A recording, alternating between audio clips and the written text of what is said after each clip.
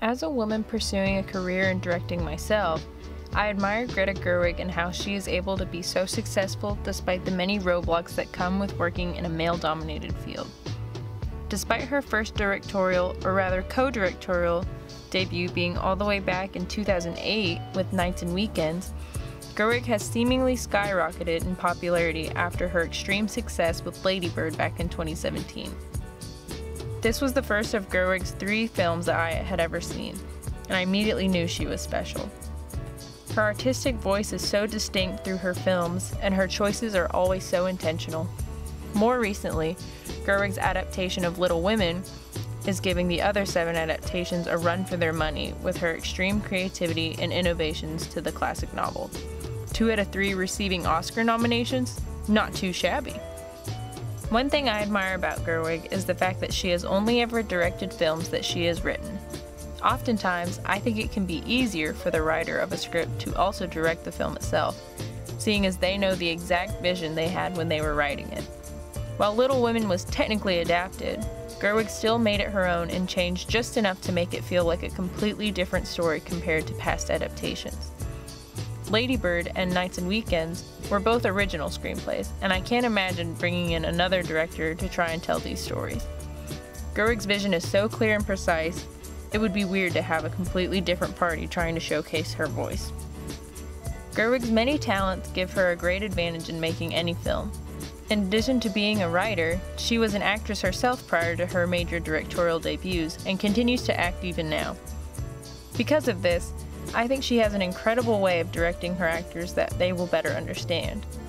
This is both beneficial for the actors as well as the film as a whole.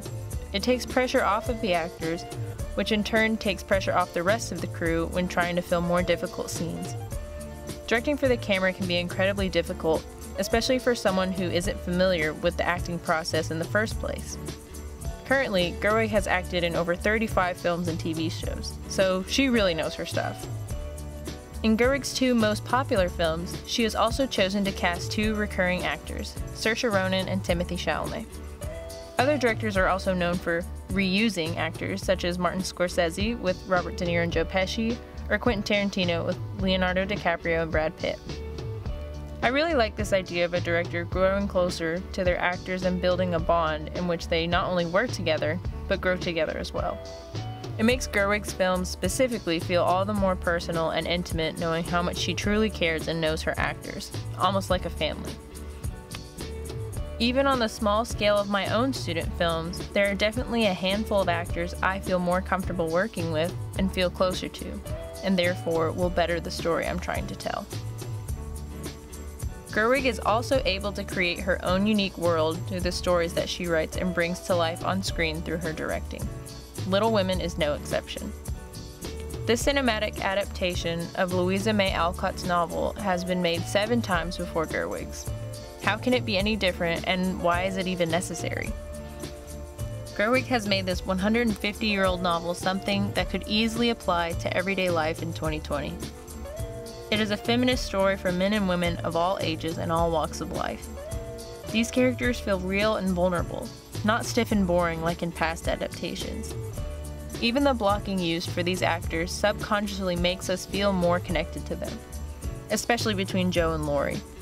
These 2 are best friends, and we don't have to do anything but watch them interact to understand that.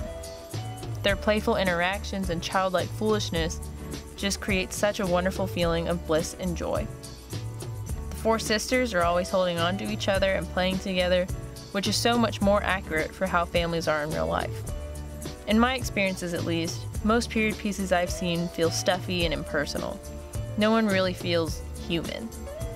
Everything feels so formal or forced, it's hard to relate to any character. Characters' movements seem odd or unnatural, it's difficult to understand their real feelings. But today, it is so hard not to relate to any of Gerwig's adaptations of these beloved characters. Another thing I admire about Gerwig is how incredibly intentional she is with every little detail of her films. For example, you'll notice that in Little Women, each March sister has her own color. Jo is red, Amy is blue, Meg is green, and Beth is purple. Costuming alone, Gerwig is so conscious of these characters and their relationships to one another. which is why you'll also notice that their mother's clothes almost always incorporate a little bit of each color, since each girl is a direct part of her. Now, other scenes it may not be all 4 colors. For example, when Marmee and Joe are discussing Joe's guilt about Amy, Marmee wears a red shirt and a blue skirt, symbolizing both daughters. It may not be obvious to the general viewer, but once you know, it's hard not to notice. Another thing Gerwig is extremely intentional with in Little Women is time. Much unlike past adaptations of the novel, Gerwig chooses not to tell the story chronologically. However, she distinguishes this to the viewer by having warmer tones prevalent during what is deemed as the past or childhood, and cooler tones during the present or adulthood. Gerwig explains how the warmer tones reflect how we often look back on our own childhoods with rose-colored glasses. Like there is a certain indescribable quality that just makes us feel warm, as contrasted to the coldness we feel when we are forced to leave childhood memories and start living as adults.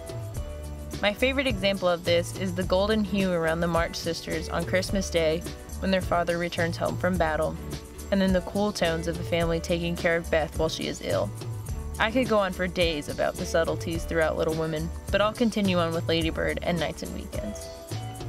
On paper, a coming-of-age film like Lady Bird may seem like nothing special, but the way Gerwig encapsulates the realistic struggle between mother and daughter and the overall struggles of your senior year of high school, it only leaves you wanting more.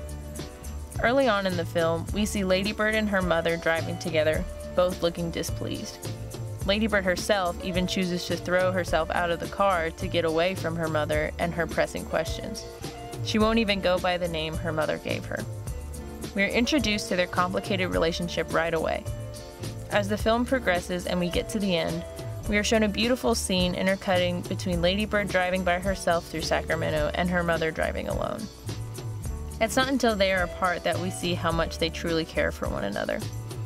This ability to drive alone is a symbol of independence for Lady Bird. It's what she's always wanted.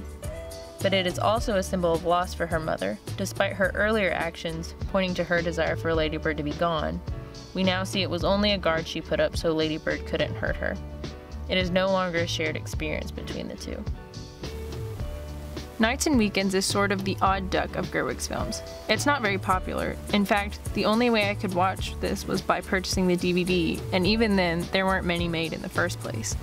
It is very different than her 2 other films, which would explain her popularity starting after the fact. Perhaps co-directing, co-writing, co-starring, and co-producing was simply too much for the film to turn out as successful as Lady Bird or Little Women. Nonetheless, Gerwig still makes choices in this film that exemplify her eye for detail. One strong aspect of this film is the dialogue. Characters often noticeably mess up their lines or have to repeat parts of sentences after getting tongue-tied, but I think this is an incredible stylistic choice. It truly mirrors how anyone would actually speak in real life. It makes the audience feel like we're watching actual events unfold naturally. Gerwig also chooses not to have any music playing throughout the entire film, not even in the opening or closing credits. This again adds to the realness of the situation between Maddie and James. This film is truly raw and real. As an empowered woman herself, it is no wonder that Gerwig chooses to tell stories of other empowered women that will in turn empower the women who watch them. Gerwig gives us the incredibly individualistic Lady Bird, the powerful March sisters, and the strong Maddie. In a predominantly patriarchal society, it's nice to see more female-centric films. Greta Gerwig uses her talents and abilities to pave a way for other aspiring female filmmakers to help break this mold and tell their own unique stories.